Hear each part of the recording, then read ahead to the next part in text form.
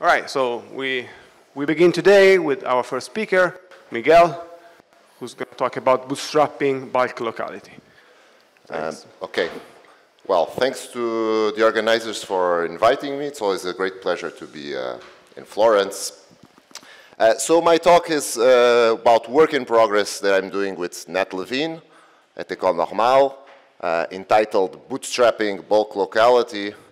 So there's a bit of ground to cover explaining the setup, so I hope I don't go too much over time. I think we have 10 minutes canonical on top of the usual time, right? So perhaps the simplest way to start explaining what we're trying to do is to consider a setup where you have a quantum field theory that you put in anti-de Sitter space. Okay. So this is ADS. So to put a QFT in ADS, you have to make several choices. You have to introduce some couplings to curvature. You have to choose boundary conditions and so on. But in principle, there are usually many ways in which you can do this, at least if the radius of ADS is sufficiently large. And under these circumstances, then you have access to a new class of interesting observables in your QFT, which are conformal correlators. So the conformal correlators that you can obtain is, so if you start off with some correlation functions inside ADS, and now you take the boundary limit, so you have some fields, and now you push them towards the boundary, then you can show that this behaves in every way as a conformal correlation function in a CFT. Okay? Meaning that these objects, which are like boundary components of these fields, they behave in every way as primaries in a CFT, and these correlators, they satisfy the conformal ward identities. Okay? So this is very interesting because, I mean, this QFT has a mass gap and so on. It has nothing to do with conformality, and yet now we can study it via these conformal observables. And for these, okay, we have a lot of techniques. We have the conformal bootstrap techniques to study them. And so by studying this side, we can learn about QFTs in ADS. So there are several motivations for doing this. One motivation is simply in holography. Suppose that you want to study just local or approximately local observables in the theory of quantum gravity. So we expect that when M Planck is very large, we have access, approximately local operators exist. So you might want to know, for instance, how does, in n equals 4 super Young Mills, how can one construct something that behaves like an approximately local operator in ADS? The other motivation is simply, again, as a probe of the QFT. Even if you don't care about QFTs in ADS, you might wonder, well, how do I extract the flat space physics, so something that happens in a very small patch here inside of ADS where I can neglect curvature, how can I access these physics from these correlators? And that there are indeed ways to do this. This has been studied in recent years. So okay, so you have all these motivations, and so the goal of this talk is to describe a bit how you go from here to here, okay? So of course, if you have this set of correlators in ADS, you can obtain these conformal correlators, but you might wonder, how would I know, given a CFT, how would I know that there exists some approximately local dual associated to it? How would I build a local operator starting from the CFT data? Okay, so this is the question. In other words, so if I put some operator here, say, how should I think of the state that's created by my field phi as a CFT state?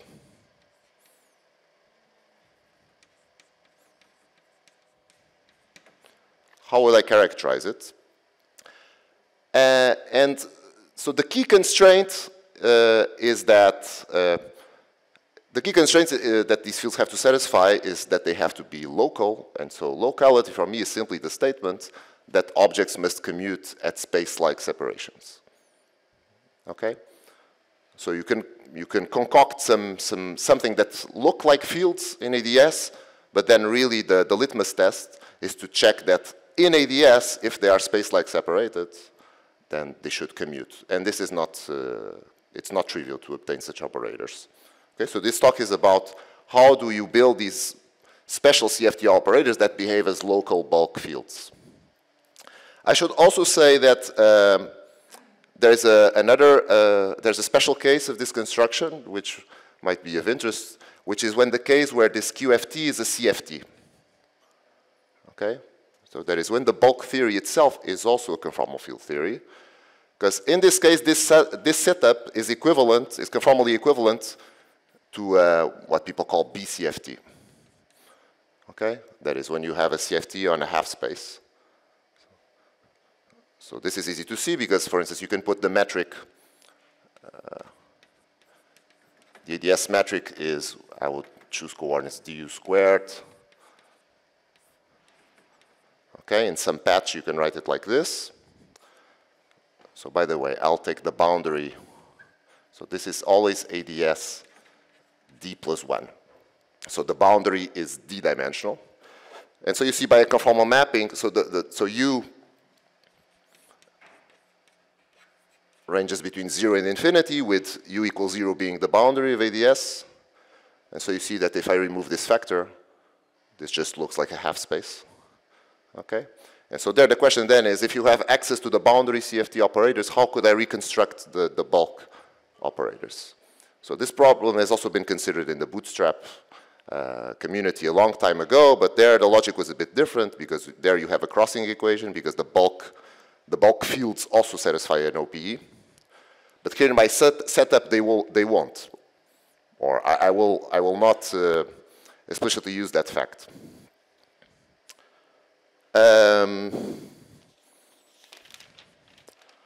So questions about this?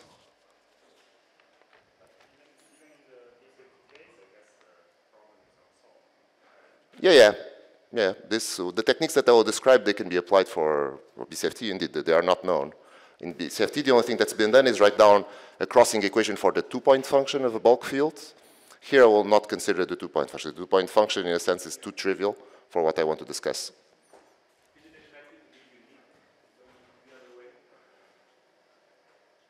Sorry, this way or this way?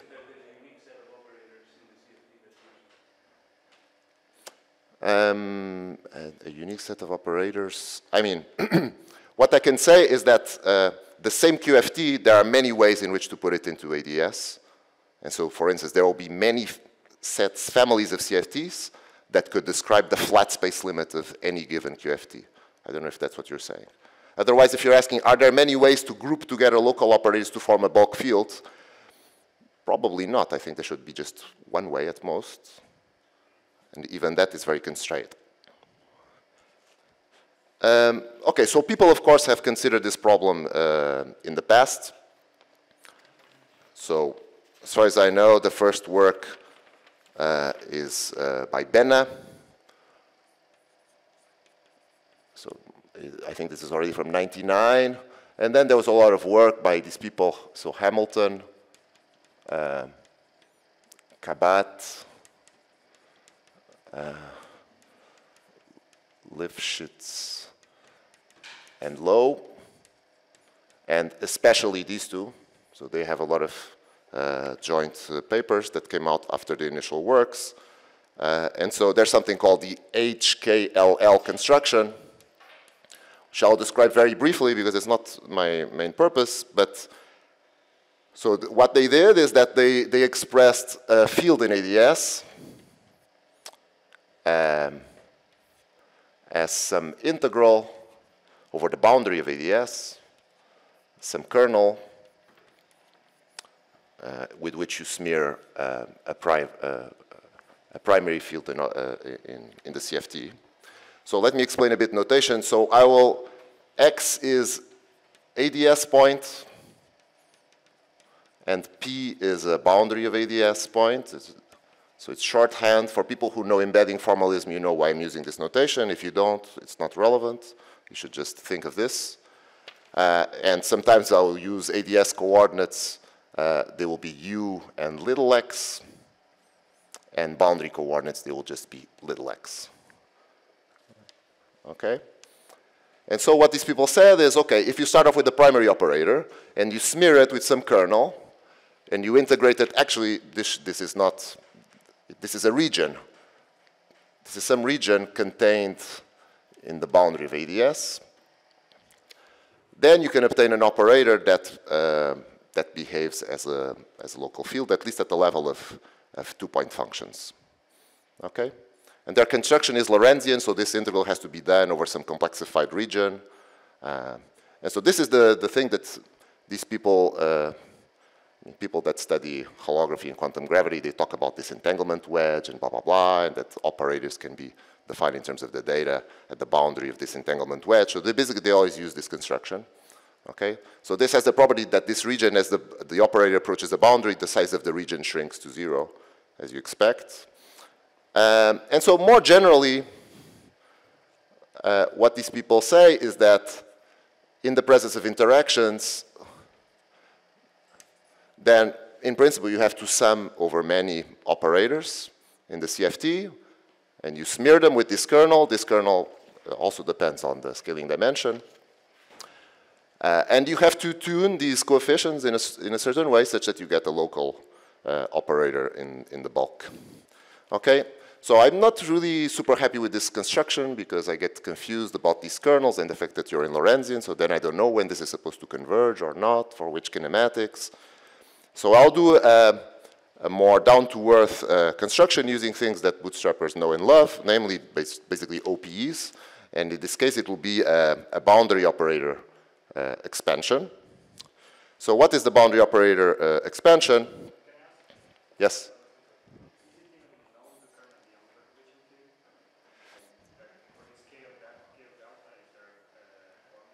So the claim is that, so if you just have a single operator, this K is such that this field satisfies the free ADS wave equation.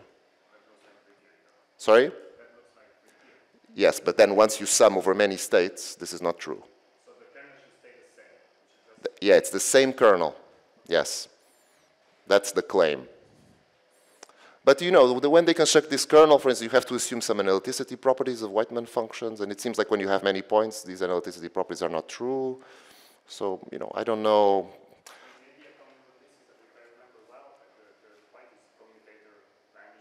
Yes. So this will be the key, well, this will be the key point of my talk anyway, is that you have to be very careful about this. But, I mean, effectively, and to their credit, is that what I can say is that, in a sense, this expansion can be rigorously justified, and the only thing that you need to change is that this kernel becomes some differential operator, as we are used in OPs, and now you're not in Lorentzian, it's Euclidean, and then everything makes sense. This expansion has a finite radius of convergence.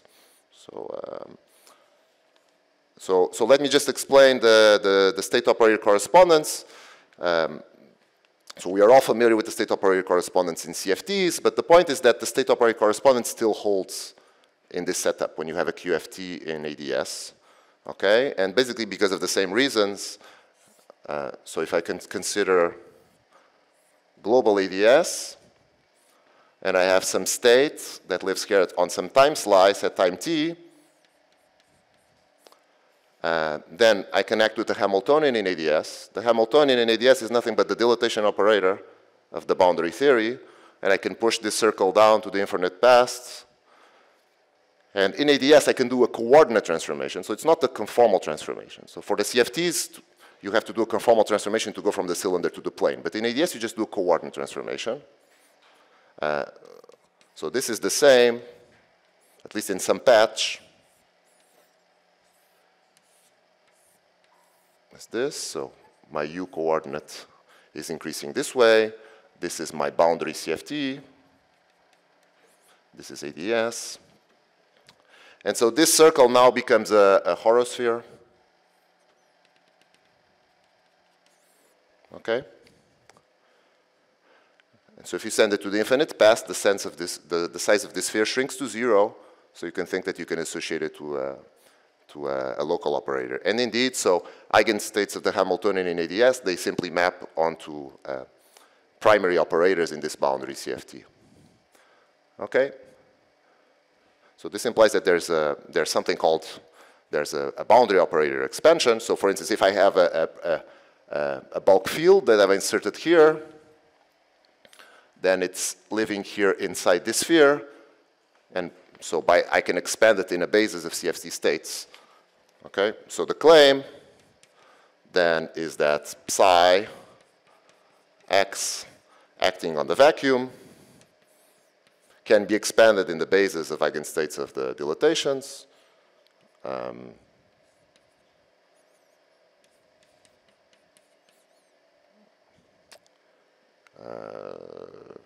Well, so this is some state in the CFT, so I must be able to expand it in the basis of eigenstates of dilatations. So this prime just means that I have to sum over descendants as well. And so now the next step, what you want to do is to group the contributions of descendants together, right? Because they should be fixed by conformal invariance, and indeed they are. And so there are two ways to do this. Perhaps the simplest way is simply to consider a two-point function of a CFT primary with an ADS field. So this two-point function is completely fixed by the isometries of ADS. You have no freedom to define what it is. You can give it up to a constant. So this is basically u divided by u squared plus x squared to the delta times some constant, mu delta. And so basically demanding consistency of this two-point function with this OPE, with this BOE. So I should write boundary operator expansion, it's important.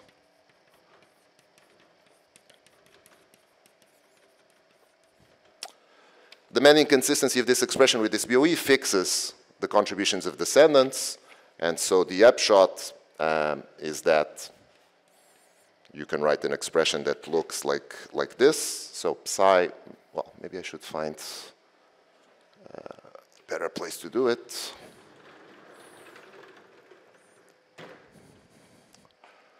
So BOE, psi of xu is equal to the sum over primaries, some coefficients that depend on the particular operator. And then there's a certain differential operator that depends on delta, depends on u times box, acting on a primary operator of dimension delta. So if this is a scalar field, then these fields necessarily must be scalars. These are the only operators that can appear in this expansion. Okay? And so this is some differential operator, and you can write it down explicitly. Okay, it's just some infinite sum of powers of u squared box. Okay? Questions about this? How are we able to write this down? The field on the left-hand side is the conformal.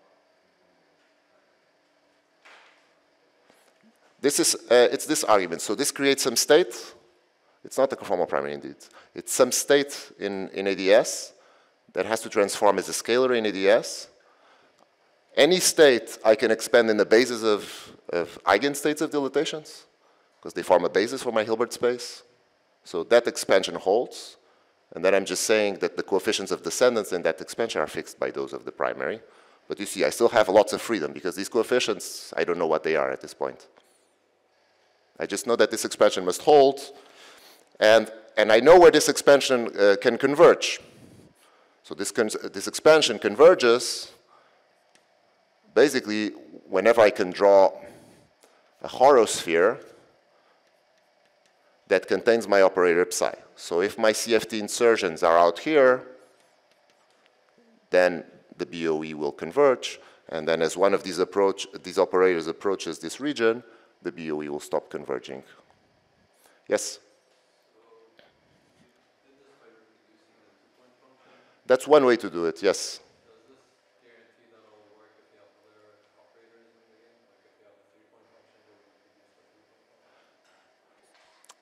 Well, we don't know what, I'll talk about the three-point function momentarily.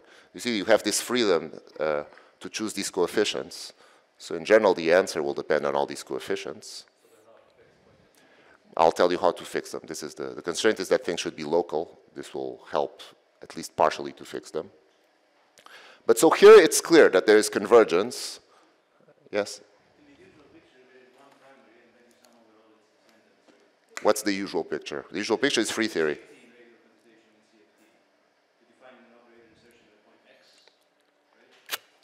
Sure. This is sum over all primaries in your boundary CFT. You see, this psi of x, when you put a bulk operator acting in the center of the ADS, this has some very complicated representation in terms of CFT operators. This is the representation. So acting with this object at some point here is the same as acting with this complicated superposition of boundary operators on the vacuum. And as the operator gets pushed to the boundary, then the BOE truncates, and you just get the most singular contribution first, and so on. Okay, so we are using ADS-CFT that the scalar field talks to one boundary operator, but this is an approximation. This is just approximation in perturbation theory. At leading order, this is true. And even at leading order, if you look at, I'll show you an example, if you look at composite operators, then this boundary operator expansion contains an infinite number of operators, even in free theory. But is this an assumption, this equation that phi x sub 0 is the two-point function? No, this is not an assumption. This is the state operator correspondence, which holds. But I'm confused about why there are different primaries that you sum. So the statement is, this is some state in the CFT. I can decompose it into a complete set of states. That's it.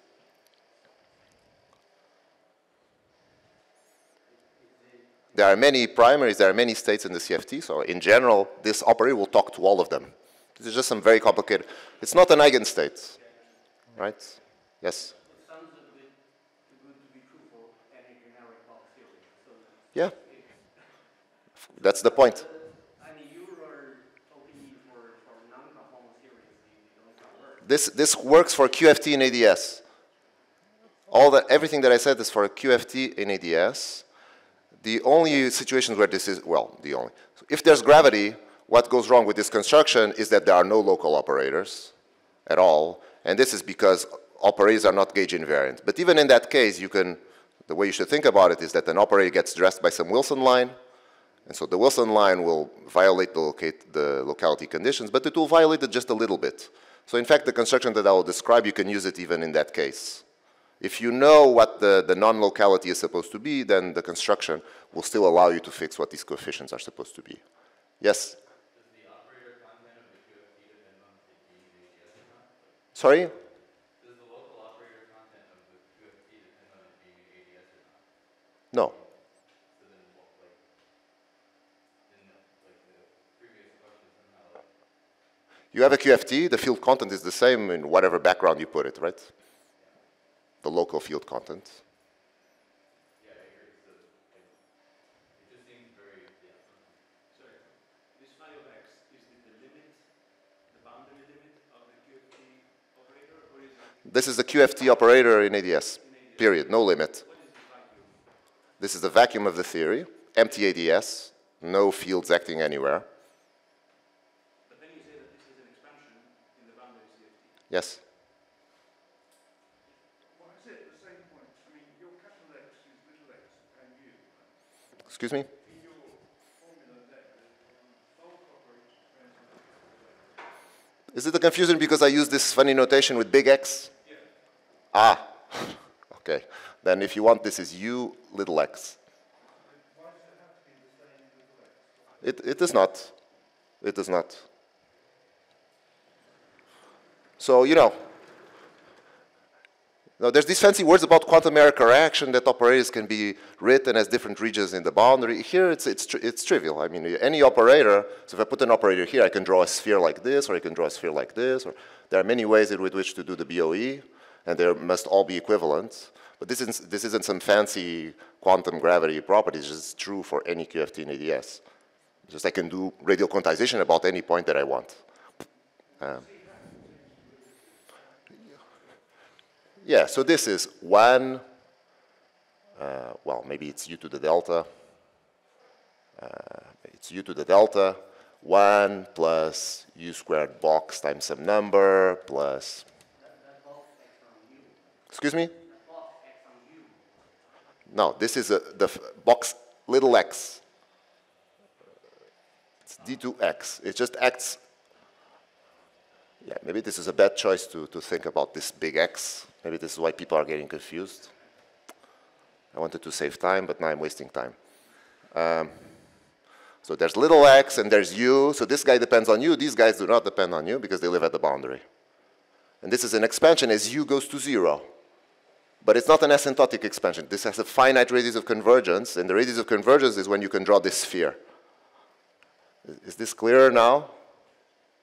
Yeah, sorry if that was confusing. Yes? So in BCFT, what you normally get out of the request of locality is the indirect direction, but what you normally get out of locality is some asymptotic behavior is near the outlet large. Not from locality, from the bulk OP, yes.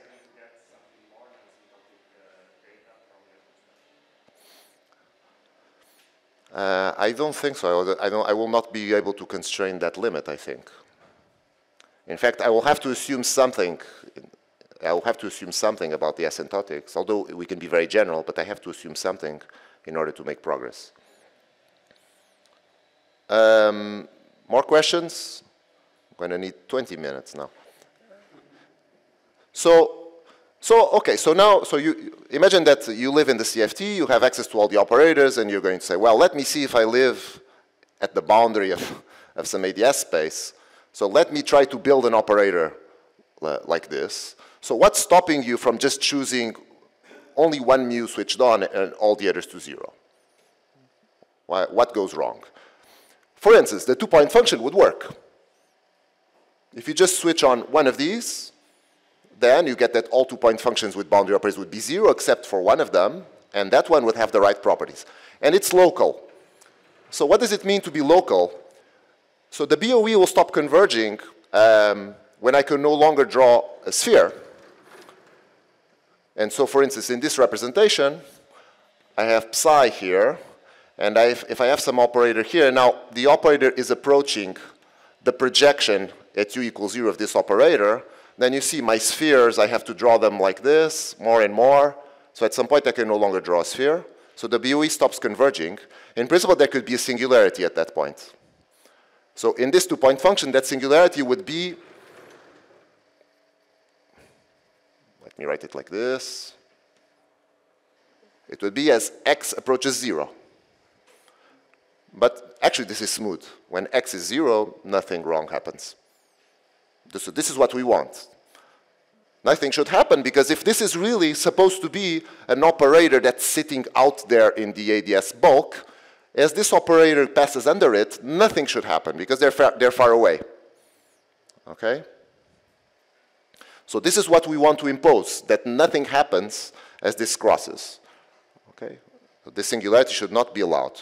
So this works for this two-point function, and you can also check that it works for the two-point function of two bulk fields.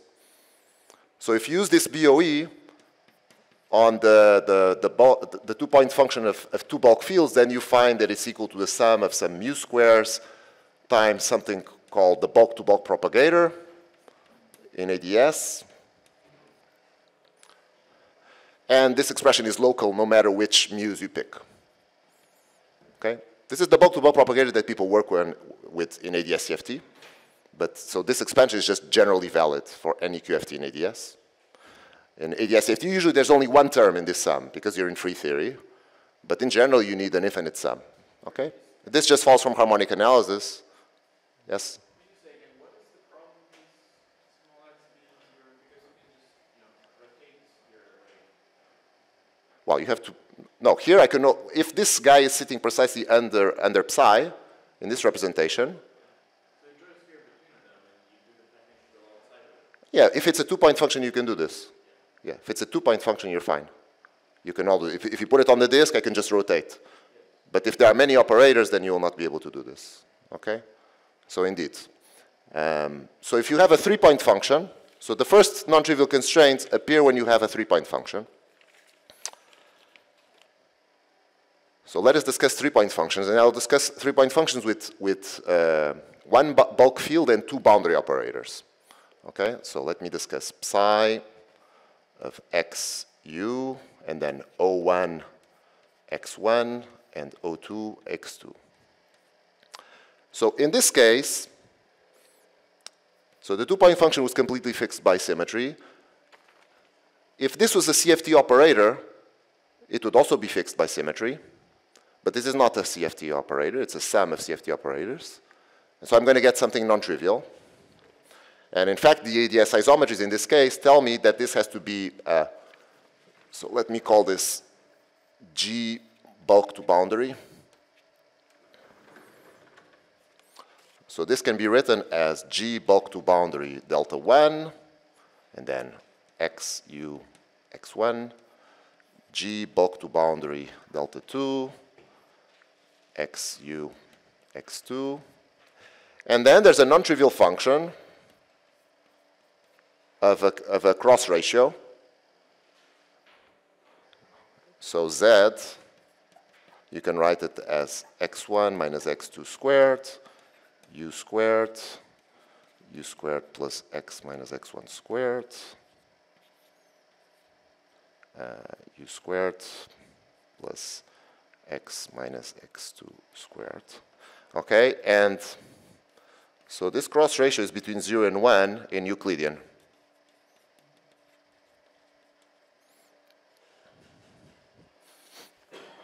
Okay, in Euclidean kinematics. Isn't there an non-trivial function in the two-point function? Because you've got a invariant which is under the restriction conformable preserves the bound. Two-point function of what? Of the bulk field. Yeah. So this is it's a function of the chordal distance between the 2 points. So it's not fixed because you see, it's an infinite sum. It's an infinite sum, and these coefficients, they can be whatever I want. So this is a non-trivial function in general, but it's local. That's my point. No matter which coefficients you choose, this will be local. But it's a non-trivial function, absolutely. Yeah.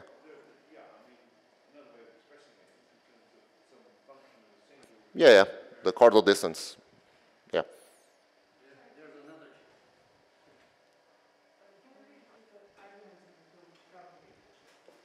What? Excuse me? It's XU, X1, XU, X2. So it's between this guy and this guy and this guy and this guy. Okay? So it's a non...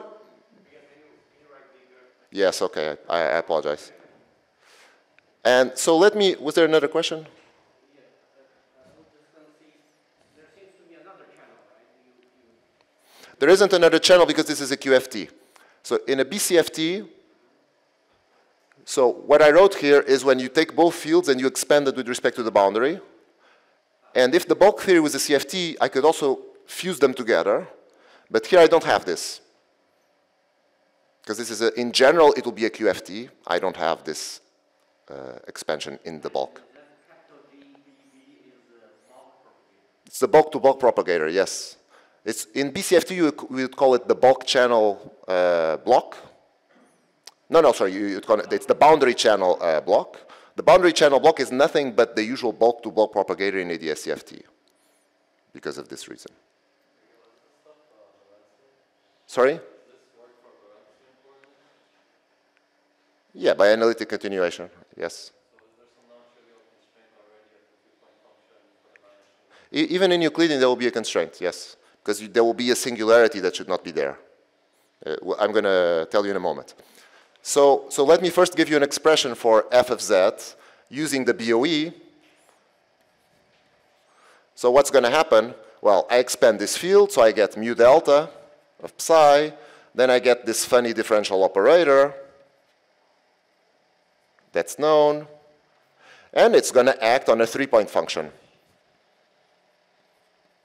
Okay? So this I know, this I know. So this can be computed. And so this becomes sum over mu del. Let me write it this. mu delta psi times lambda 1, 2 delta times what I will call a conformal block. Okay? The conformal block,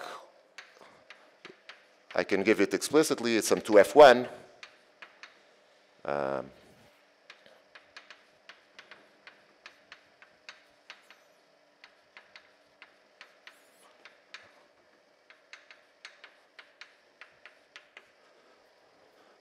So this might look familiar because it looks just like a usual conformal block in 1D theories or in the BCFT case. So there's all these funny coincidences that happen often. And here, so this block takes that form. And now we can go back to our question of locality. So what is locality here?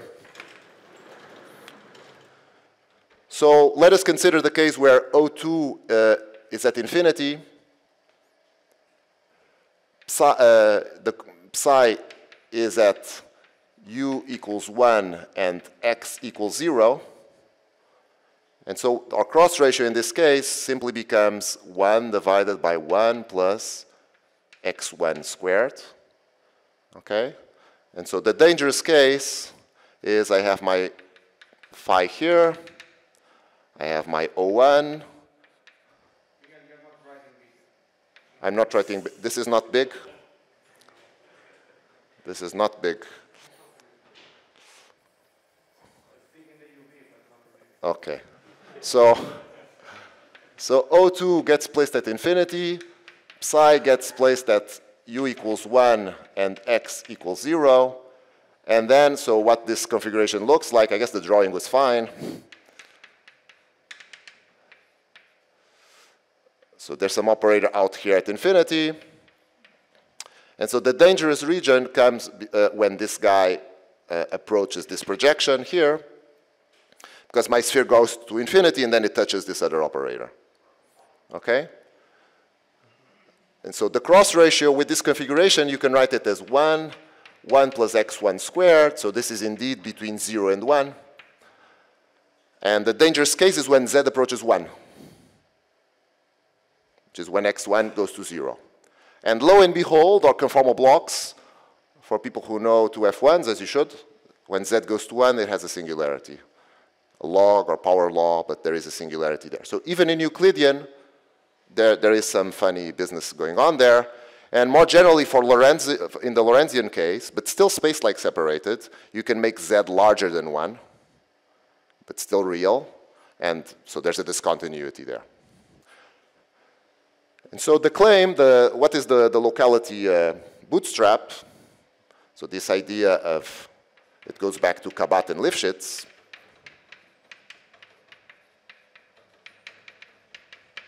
So tune mu delta such that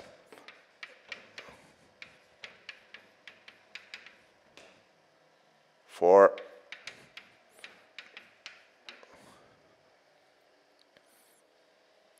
okay.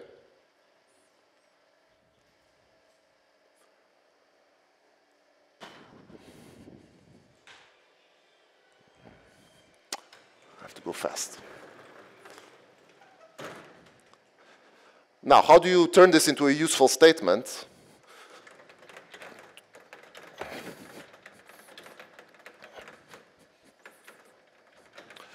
To turn this into a useful statement in terms of the mu's, you would like to use the BOE.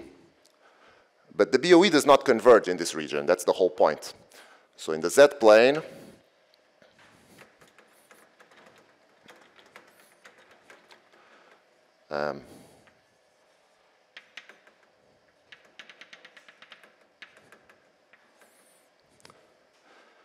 so the boundary operator expansion, you can show that it converges. So this is the cut plane. So you can do the usual mapping to the rho coordinate. So you can map this configuration to a cut disk, where this boundary here is this cut. So the BOE, in this case, converges everywhere except on the cut. So what we would want to do is take that expression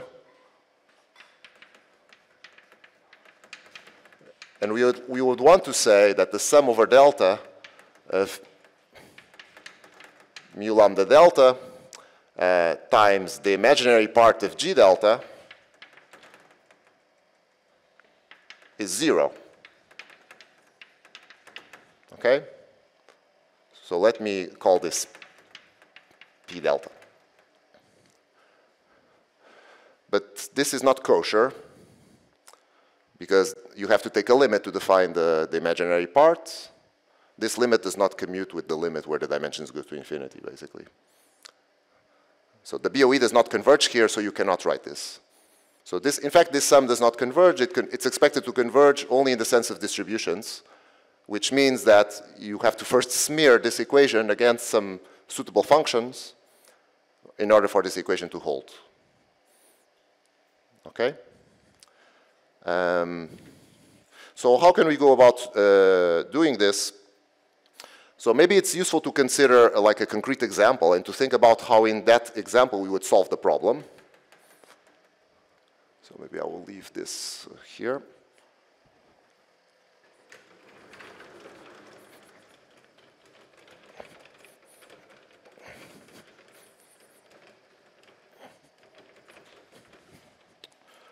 So let's consider a simple example. Consider the case where my bulk QFT is a free field, which I will call psi. In this case, we know what the dual CFT is. It's simply a generalized free field. Generalized free field is just a theory where you just have Wick contractions. So dual is GFF. And now let us consider this 3-point function, which I'm going to call a form factor from now on. The form factor, so dual is GFF, and psi just goes to a unique field in the CFT called phi, because it's a free field. So the BOE of this bulk field is simply one boundary operator. So let me call it O, which is a phi, with dimension delta phi. And let me consider the form factor of operator psi squared in the bulk. Phi x1, phi x2. Okay, so these are CFT operators. Okay. So what is this 3-point function? Well, in this case, it's very easy to compute. So I have my operator psi squared. This is a free theory. So it's just two bulk-to-boundary propagators. It's just Wick contractions in ADS. So in this case, we get that f of z is z to the delta phi. Okay? And indeed,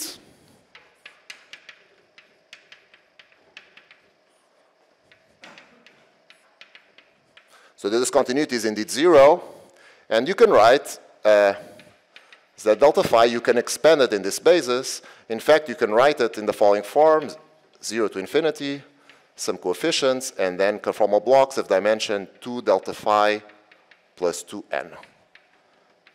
So this is mu lambda. Okay? So you can check that this function admits a representation like this. And so what this is telling you is that the operator psi squared has a BOE decomposition in terms of operators of dimension 2 delta phi plus 2n, which are the double traces built out of phi. So these are boundary operators of the form phi box phi. Phi box and phi. Okay? And so by decomposing this function, we can read off this BOE coefficients if you know the OP. Okay? So you see that even in this simple case, actually the BOE contains an infinite number of operators. And this is just free theory. And so you can ask, well, how would I use locality in this case? Suppose that I was told the spectrum. How could I figure out what these coefficients are? If I don't know the function, I just know the spectrum, how would I know this? So this is our challenge. And so there are basically two ways of doing it, two equivalent ways.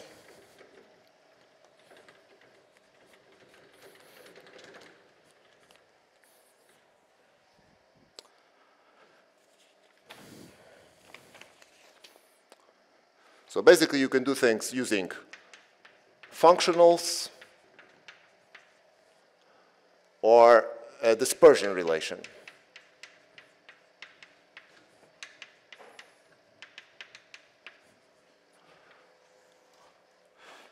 So here, the idea is smear. We have to take that equation, and since it doesn't hold literally, we have to smear it against some suitable kernels. So we're going to write 0 is equal to the integral of some kernels, which will be labeled, I will call them f of theta n, z. And if you choose these kernels suitably, now you can use the BOE.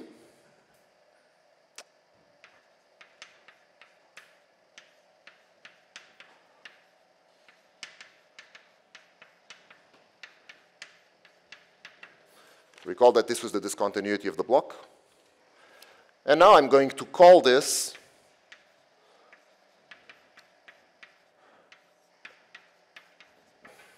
now this is just some function, which I will call theta n of delta.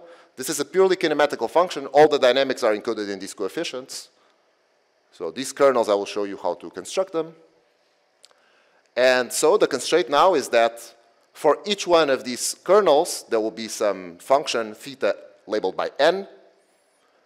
And so my constraint should be that 0 is equal to this sum. So now I have useful constraints, useful sum rules on the BOE data.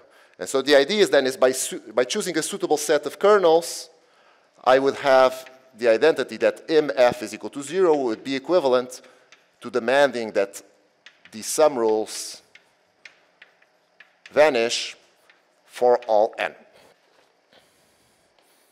Okay, I'm trading something I cannot use for something that I can use. Now, I could go on and show you different ways of constructing the kernels, but I can also obtain them from here. So a different way is, well, let us think about the analyticity properties of my form factor. So let me consider functions that at infinity they behave like this, like in my example.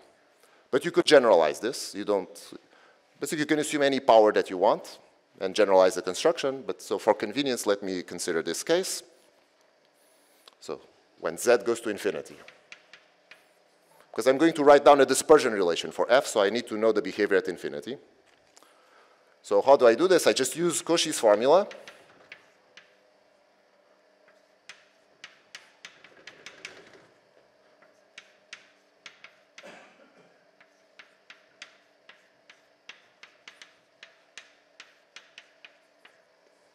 Okay?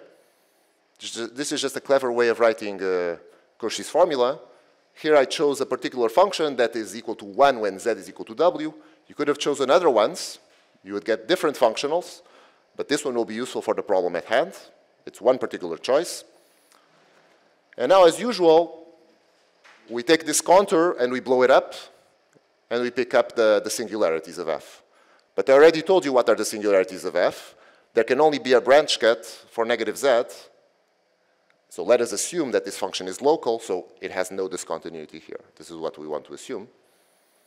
And at infinity, my choice of kernel is such that there is no contribution from the arc at infinity. Yes?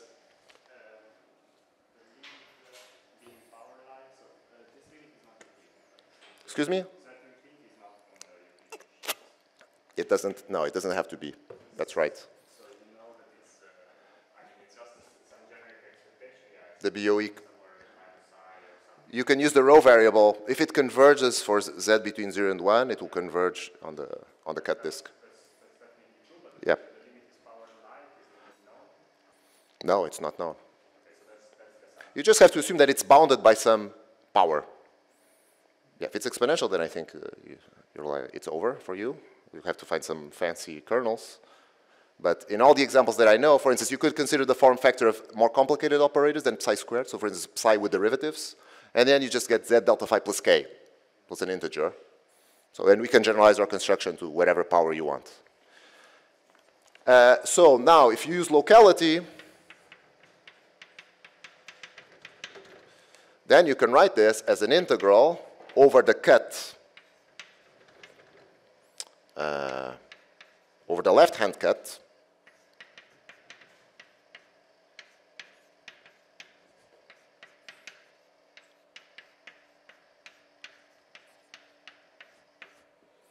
okay, there is still so there's a discontinuity because again I'm on that cut, and now the claim is that you can again use the BOE because you are smearing some discontinuity. Well, in this case it's even better because F converges here. F converges on a multi-sheeted cover of the disk, so it converges in this cut. And so I'm going to write this in a clever way. I'm going to say that this is the sum over delta of mu lambda delta, and now I'm going to introduce a function which I will call the local block. Yeah.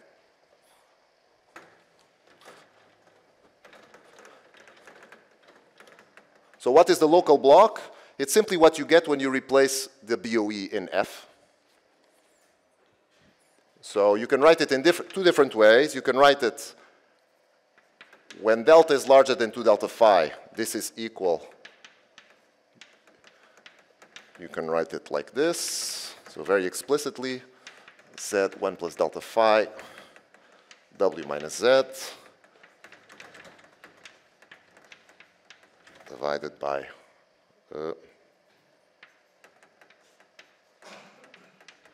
phi. Notice that this is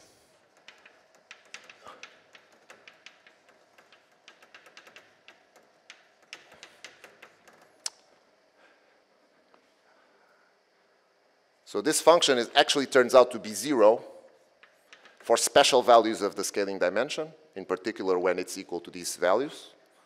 Okay, this is because the discontinuity of this function, you can work it out, it's just the discontinuity, well, it's no longer here, but to some 2f1 with a z to the delta. If you work out the discontinuity, it's 0 for these special values of delta.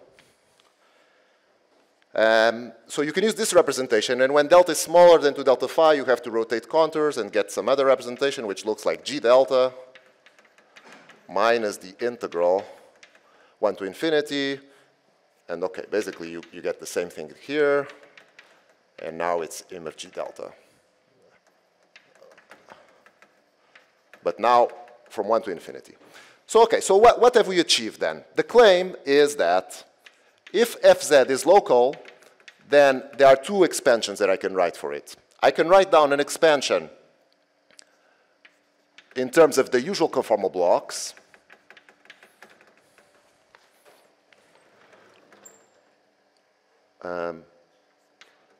or I can use these new functions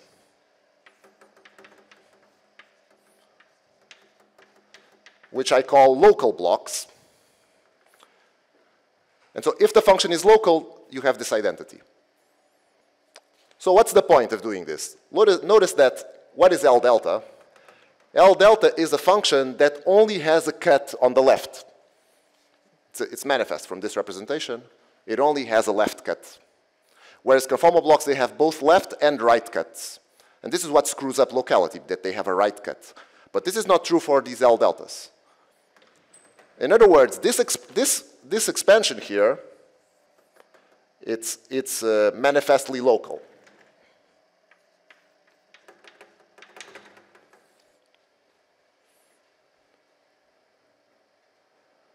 However, there is a problem with the BOE. And here it's the converse. So BOE is fine, but locality not manifest. Why? Because L delta is not literally equal to G delta. It's G delta plus stuff. Okay? And in fact, this stuff can be written precisely as a sum over n of theta n delta times G delta n of W. Okay? In other words, so you've obtained something which is manifestly local, but you had to introduce some states that a priori were not there in your BOE. So this is exactly the same for people who know as the Polyakov bootstrap for the crossing equation in CFT. So here we see that there's an analog for this bootstrap problem of killing the discontinuity, where you trade blocks for local blocks. And so demanding that this garbage vanishes, we recover the sum rules that I wrote here. Okay? Could you comment on the convergence of these sum rules for the bootstrapping case? Because, I guess you have constraints on the smearing function, so this sum rule makes sense. Yeah, indeed. I mean, the way that we derive these sum rules, we can derive it by starting with the dispersion relation. The dispersion relation knows about the asymptotics of f. The asymptotics of f, they are interlinked with the asymptotics of this mu lambda delta, right? Okay, but that, yeah, so I guess that's the big of a step for me. Like if I take this sum over delta, mu lambda delta, those are not positive. Yes. Sum of supposedly oscillating coefficients of Yes, what yeah, I want. yes. This is absolutely convergent, that's the claim. No, well, I cannot prove absolute convergence of the BOE, but I think it should probably be, axiomatically should be true. I'm not aware of any such proof. In examples it is, yes. But indeed, it should be a basic requirement, because what is the ordering that you should choose on the states? I mean, probably we want to work with functions where the BOE is supposed to be absolutely convergent. Otherwise, I don't, cannot make head or tail of things.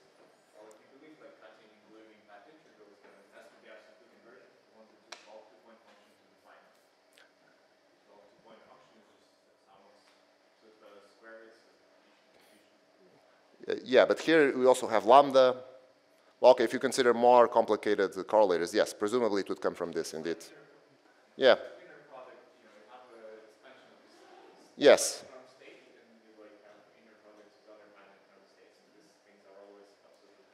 But not on the z greater than 1, right? That's precisely what is happening in during phase, because you have, that's the boundary version of the version, so you don't have the state. So that's why I'm saying. No, but the point is that once you have these functionals, you're no longer on the, you can deform the contour, right? Yeah, so that was the question. Yeah, no, this is how you do it. That doesn't look good, because you have 1 to Yeah. an imaginary part, and you cannot do this. No, the point,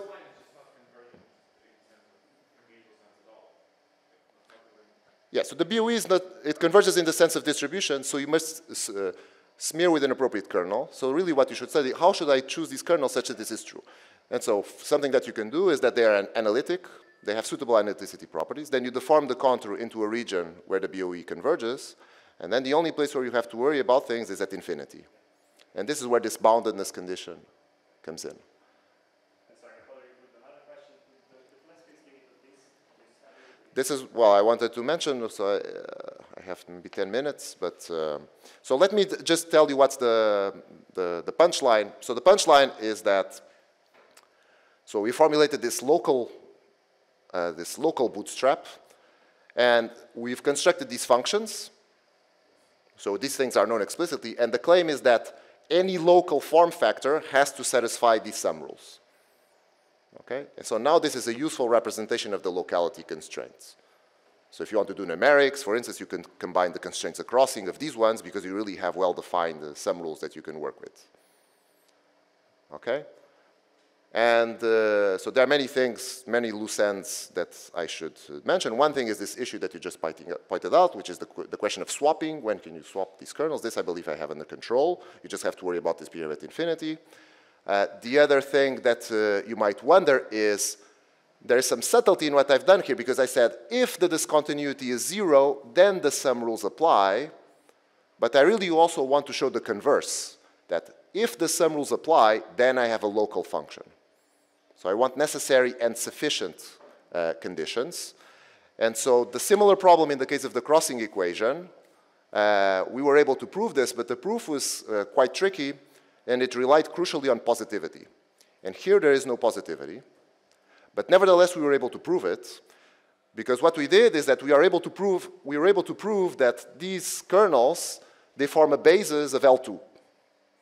Okay? So if you assume that your IMF is in L2, just L2 on this interval from 1 to infinity, which you can map to 0 and 1, we proved that these functional kernels, they form something that's known as a Rees basis for L2. Rees bases are very nice because they always come with a dual basis. The dual basis is the basis of conformal blocks. And so the statement is that we have these Extremal functionals, in this case, are those which form a Riesz basis, and they always come together with an extremal solution made up of the blocks which are dual to these functions. And in fact, so we prove this for these special functions which are dual to the generalized free field solution.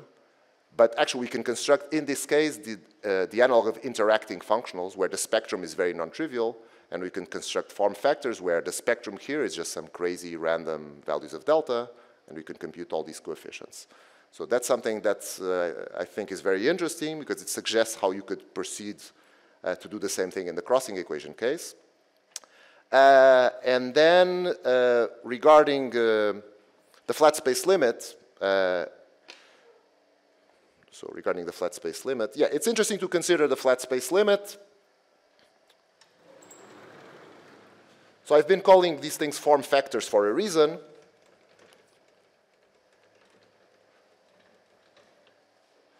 So what is the flat space limit? The flat space limit is, suppose you have a QFT with a mass gap, okay?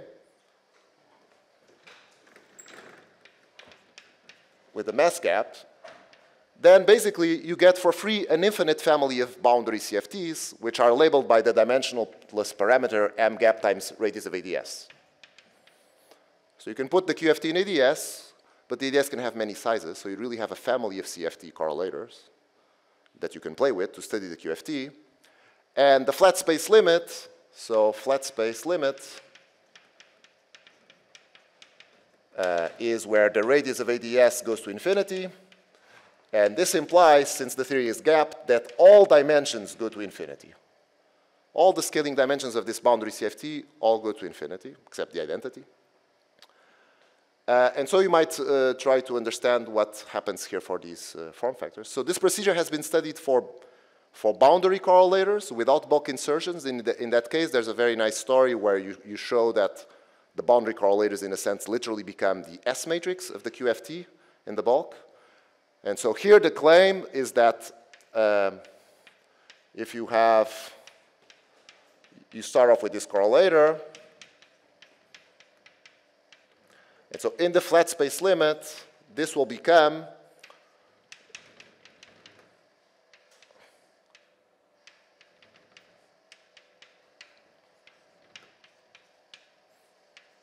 where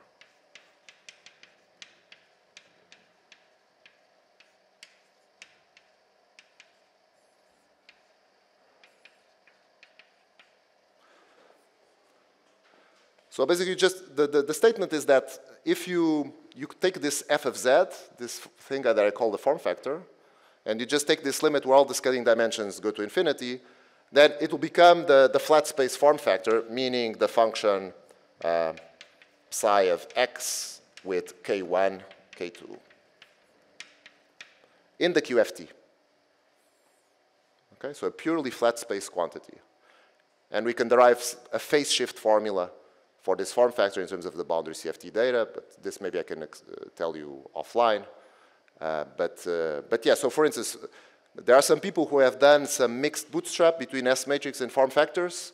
And so you can think of our construction as telling you how you could do this for the CFT when you deform things to finite radius, and then you can think of taking the limits and playing with all these things. What is the flat space analog of the analog? I think it just becomes the dispersion relation, basically. The functionals are so simple that in this limit it just becomes the validity of the dispersion relation for certain kinematics. That's what it becomes. But you can do lots of cool things. For instance, you can see that imagine that your 2D QFT is an integrable theory. Then in the flat space limit, you can show that the expression that we get from the form factor is perfectly consistent with Watson's equations for the form factor. So the absence of discontinuity maps to one of the Watson's equations, and the fact that the discontinuity across the negative z cut gives you the S matrix. We can also see this from this phase shift formula. But of course, our construction generalizes this for any QFT, even if it's not integrable, and in any space-time dimension. So I think I'm already over time. There will be lots of more things to say, but maybe you can ask them offline. Thank you.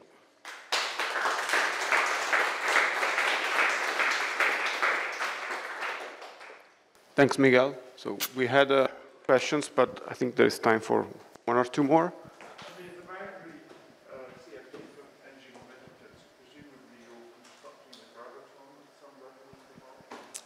Yeah, so when you have this QFT in ADS, there is no stress tensor on the boundary CFT, so your question, what happens in that case?